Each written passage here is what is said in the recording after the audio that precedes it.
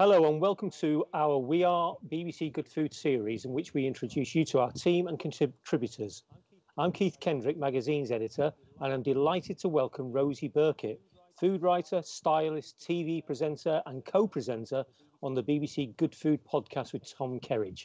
Hi Rosie, how are you doing? Hello, I'm good, thank you. Yeah, great. Happy to be here.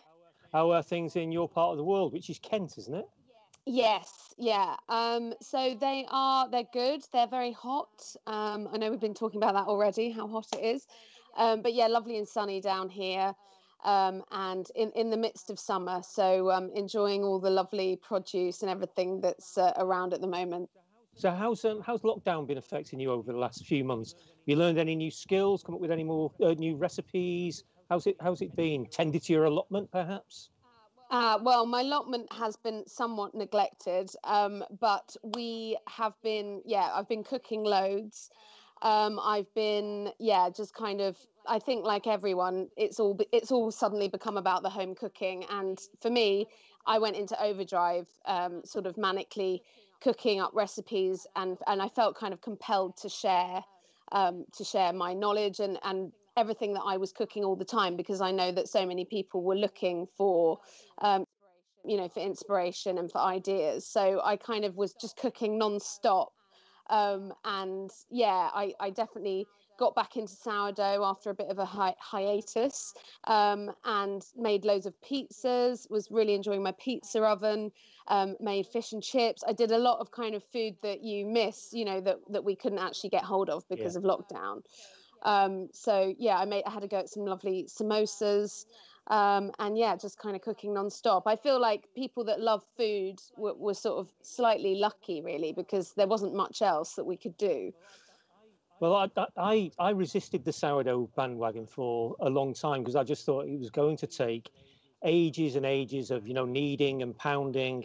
But then I looked at our own Barney Desmazery's sort of masterclasses, and it's incredibly therapeutic, isn't it? It's incredibly easy and it's so Yeah. satisfying and rewarding. It's just grow that starter for 5 days, and then add some water, add some salt, do a bit of twisting and folding, keep leaving it, and then Yeah. the next day you've just so It's yeah, it's amazing. And I think so many people just felt like they had the time, because the thing with having a sourdough starter is, you do have to tend to it a little bit. And, although it can sit quite happily for a while in the fridge, when you're baking regularly, you have to keep feeding it. And I think for some people who are leading busy lives and out and about, going to the office or whatever, it's not achievable. But because we were all stuck at home, people really, their imaginations really got captured by making sourdough, and realizing how natural and easy it is to do.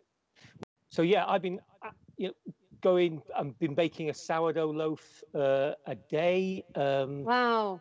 I've kind of I've pulled back from it a little bit because my kids aren't as impressed with my sourdough bread as I am, which has meant that I've got quite a few crusts lying around, stale crusts. And I wonder if you had any advice on what I might do with those. Oh yeah, well, don't throw them away. There's so many things you can do with leftover sourdough, and I think everyone's in the same boat, because the end of the loaf tends to go a bit stale, and it's really hard to cut, isn't it? So you end up with these kind of like ends of sourdough. So what I tend to do is make breadcrumbs. That's kind of always a good thing to have in. You can blitz them up into breadcrumbs and have them in the freezer for when you want to do a nice crunchy topping for something, or you want to pan something, or anything like that. Another thing is making croutons. So kind of if it's still not too stale to rip apart, rip them up and toss them in a bit of olive oil. I've been adding actually anchovy fillets into my croutons lately, like chopping up anchovies and putting them in with my croutons and olive oil, and the anchovies go really, really crispy, and that kind of coats the breadcrumbs, so you get these lovely savory anchovy breadcrumbs, which are great for salads, especially Caesar salads and stuff like that. So croutons and breadcrumbs is an obvious one. And then other than that, using them for thickening up gazpacho, or you can soak them in a bit of milk or in a bit of water, to soften them up, and then use them as a lovely thickener for really good in gazpacho, really good in romesco sauce. Nice to add into kind of any sauce that you're going to blitz up. and yeah, use it like that really as an ingredient as well. Well, you've also got a great recipe in this month's August issue of Good Food, which is roast fennel and bread gratin. I think that uses sourdough as well. I presume Yeah. that it soaks up all the juices. Yeah, exactly. So, I mean, fennel is quite, it releases quite a lot of moisture when it's roasted. So the sourdough soaks up those lovely fennel flavors and also the cream that you gratinate it with. So that's another really good one as well. So every month, Rosie, you focus on a star ingredient, Yeah. um, and this month in August it's fennel. What other things can we do with fennel? Oh gosh, fennel is. I mean, the thing is with fennel is it's quite divisive because some people really don't like anise flavors. So if you're not a fan of those kind of licorice anise flavors, then you might not be into fennel as much as me. But I absolutely love fennel. And there's so much you can do with it. Slice it up raw, very finely. It's wonderful in a salad, with lemon juice and olive oil. Actually, one of the recipes in the current issue with fennel uses raw sliced fennel and pickled peaches. So pickling the peaches that are so good at the moment, and then roasted almonds. They're roasted with a bit of smoked paprika, so they're nice and crunchy and a little bit spicy. And that's it's a lovely salad. I've got a wedding anniversary coming, and Oh, I'm planning congratulations! and I'm planning to do a kind of a braised chicken legs and roast a crown. But I was thinking about putting fennel into the braising legs. Is that Oh, you advise that? Is that a good oh, I shout? think I think that would be lovely because when you sort of slow roast and it really kind of intensifies and caramelizes and it goes all soft and the sugars really come out so it becomes sweeter and that will pick up on all those delicious sticky chicken juices. It'll be amazing, Keith. We're coming into the end of summer, and September is famously a big harvest season. Some incredible produce around. Can you talk us through some of your favourite ingredients around that time of year? Yeah, so I mean the next seasonal star is all about squash.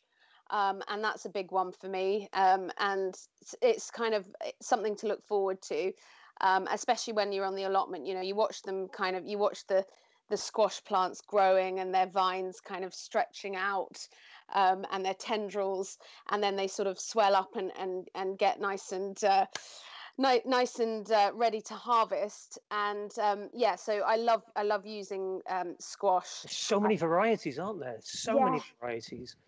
My neighbour gets a delivery from one of the organic companies, and she always gives me the squash because she doesn't like them, which I think is rather foolish. Do you have a favourite type of squash? Oh, well, I love red curry squash. That's a really sweet one. Crown Prince is absolutely delicious, really rich and kind of, yeah, because some of them are more kind of creamy and luxurious than other varieties. But yeah, it's just about basically getting out there and trying them out and seeing what you prefer. If you prefer a kind of richer squash, like a Crown Prince, then that's a really, really good one. But if you prefer those lighter kind of summer squashes, like spaghetti squash, which really is just a vehicle for butter, I think, and black pepper. And I love just cutting those in half, roasting them, and then just pulling the flesh, and just, oh, so good with either like butter or cheese. Um, yeah, absolutely gorgeous. And one of the recipes that I've done in the new issue is a kind of a big pasta bake with squash and sausage meat, and it's got a bechamel that you make with infused with sage and brown butter. So it's like a kind of, it's slightly inspired by the famous tortelli di zucca Mhm. from Italy, and it's got all those flavors going on. And you've got the lovely sweetness of the squash with the salty sausage meat, and I think that's something that works really well. That contrast. I'll definitely be giving that a go. I because there's so much produce around at that time of year. There's also a glut of things, and people don't tend to know, what to do with it. Maybe just put it in the compost and then that's it. But what about pickling and preserving? Is there any advice and tips you can give us around what we can do and how we can do it?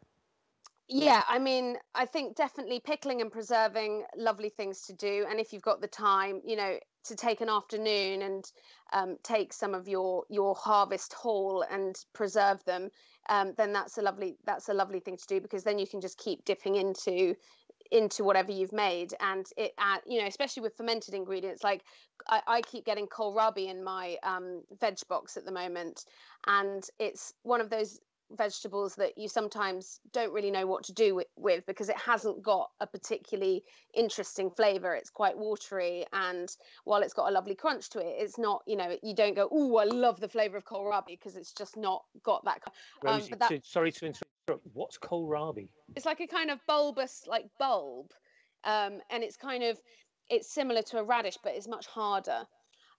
So that kohlrabi is absolutely great for fermenting, and when you ferment it, it turns sour, it's tangy, it's got a lot more going on. So that's definitely an example of a summer vegetable that really benefits from fermenting.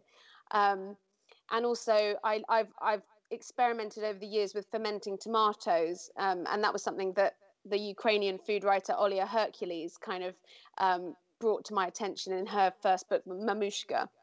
And when you ferment tomatoes, because of the water content in them, they go kind of fizzy.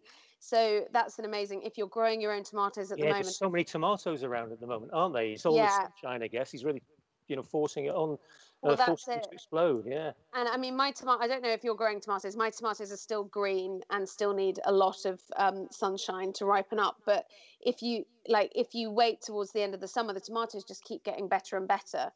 So that's definitely an ingredient that I love at this time of year, and into September, that the British tomatoes get better. I'm going to have to transcribe this interview, because this all sounds absolutely amazing to me. I guess a lot of the recipes that you've been talking about, or certainly the inspiration, is in your book, The Joyful Home Cook. What's that about? What's the inspiration behind it? It's been out a little while now. Yeah, so it came out last year, and it really is all about getting people excited about home cooking. So the title kind of gives it away.